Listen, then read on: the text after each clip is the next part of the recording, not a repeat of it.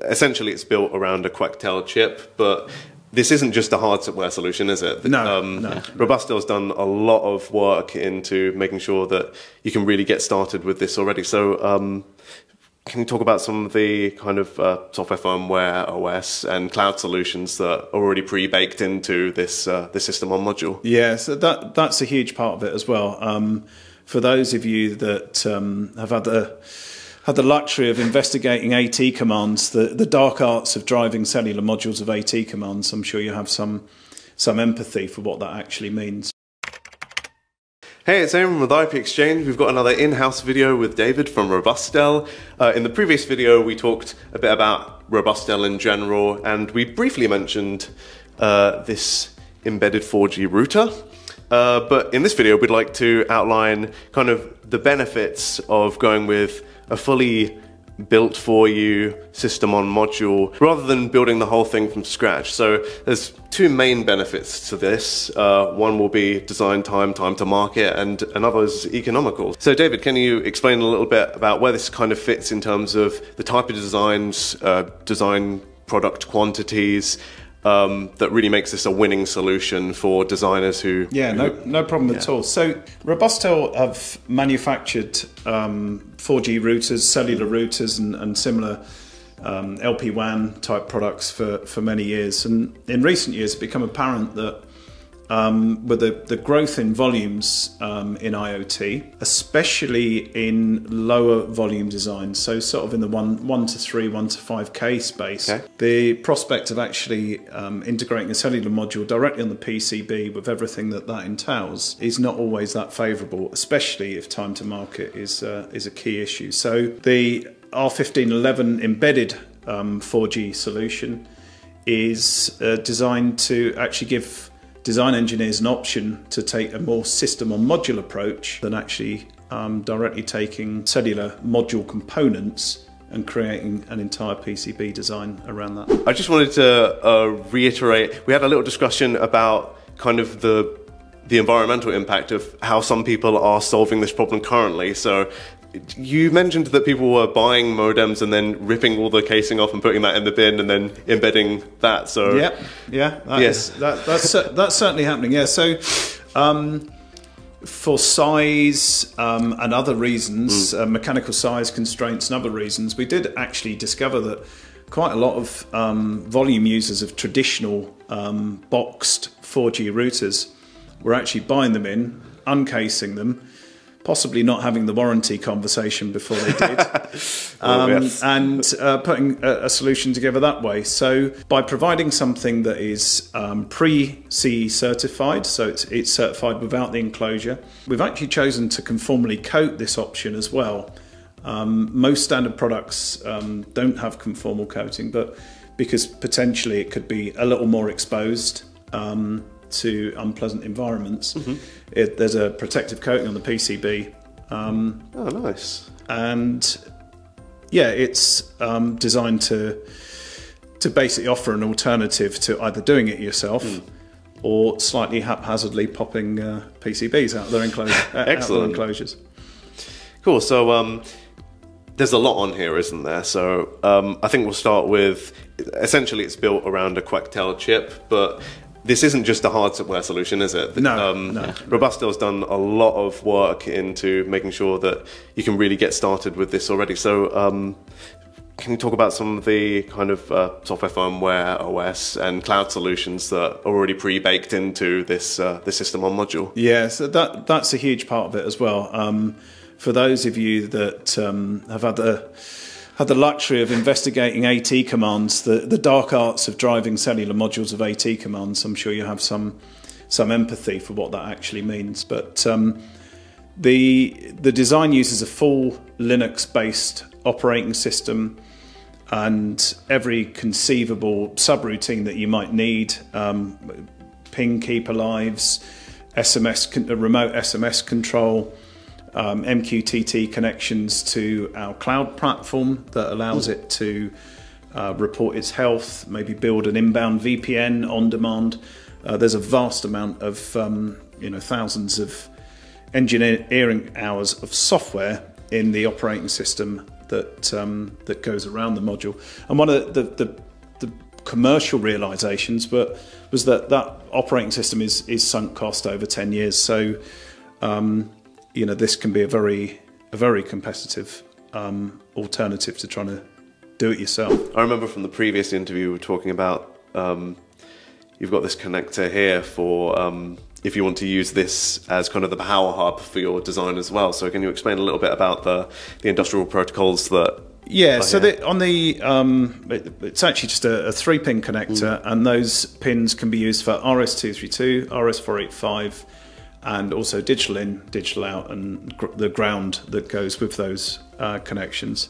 And probably the most popular usage is actually just to use the digital out, sometimes through a solid state relay, and that will enable you to reboot any other equipment nearby, in the associated design.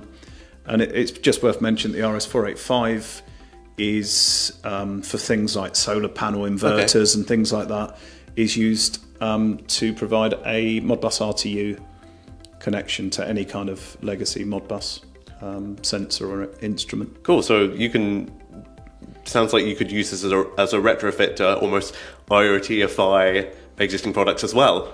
Absolutely. Nice. That's what it's for, whether it's a new design from scratch or whether you have thousands of, for example, bus signs already in the field. Yeah. 3G's being sunset, and so those designs need to be moved to a 4G capable design.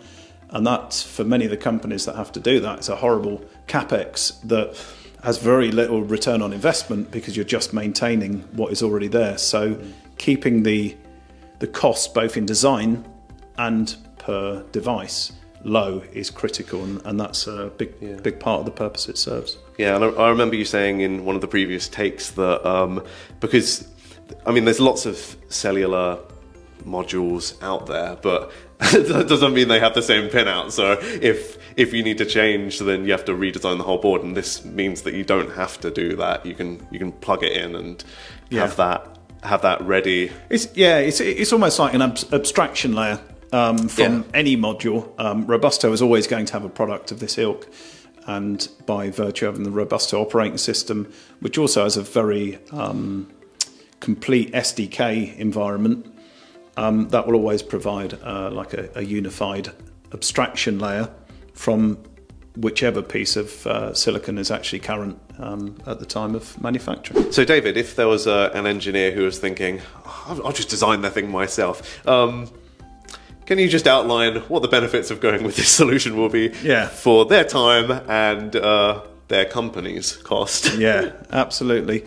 So there's a variety of things to consider in a cellular-based design. Obviously, it becomes a telecoms device in essence. But so from a hardware perspective, the R1511 is end product CE compliant. So even if you are combining it with something else inside an enclosure, you've got a pretty high degree of confidence that it's not going to sing like a canary when it's EMC testing time. I think we touched on the conformal coating as well, actually on the PCB. It's not complex, but it is just something that comes with the product, so you don't have to consider it. In this particular design, it uses a very cost-effective system on chip. So you get Wi-Fi and Ethernet interfaces included. So one of the spaces we see that's useful is that you can actually turn up with your, let's say it's your EV charging post. Okay. And courtesy of this, you can make Ethernet, Wi-Fi, or 4G outbound connection to the internet at the point of installation. In some cases, your customers may be able to avoid the cost of SIM cards if local internet connections are available. Excellent. And obviously, with Robustel buying loads and loads of these chips in one go, there's the economic saving there as well. Yeah. I think to the best of my knowledge, about at least 250,000 modules are being purchased by our friends at HQ. So nice. there's some economies of scale on the most expensive component in the bill of materials. So in terms of software solutions, as opposed to doing it yourself, where does Robustel really save you time? Well, I think as we alluded to, the root of this type of design is generally lives with AT commands. Yes. I think what we've come to see is that in the IoT space, there's lots of people embarking on this for the first time. Very competent design engineers, but maybe the vagaries of AT commands are not always clear. So whilst there might be some dialers in Linux, there's lots of additional code for connection control and looking after the internet connection over 4G in essence. So you would need a ping keep alive, you would need maybe an SMS subroutine, you might want Wi-Fi, Ethernet and 4G failover management. So perhaps you install using the retail store's Wi-Fi, but you need to know if that connection's lost, so you can fail over to 4G. And probably the most important and the biggest value proposition around this is actually not on the board; it's in the cloud. Oh yes, so Robustel's Microsoft Azure-based router management platform, now with over 100,000 devices on it, is able to visualize everything to do with the connection. And if you embed your own applications on board, which is possible in the operating system, then you can actually visualize your application data as well if that's required. Excellent. So I think that's a very strong argument for why you'd want to use this fully developed embedded 4G router system on module in a lot of different situations. So read more about it on the ipXchange website, and thank you so much, David, for coming in and telling us about it. It's been a really good chat. Pleasure. Cool. Cheers. Thank you.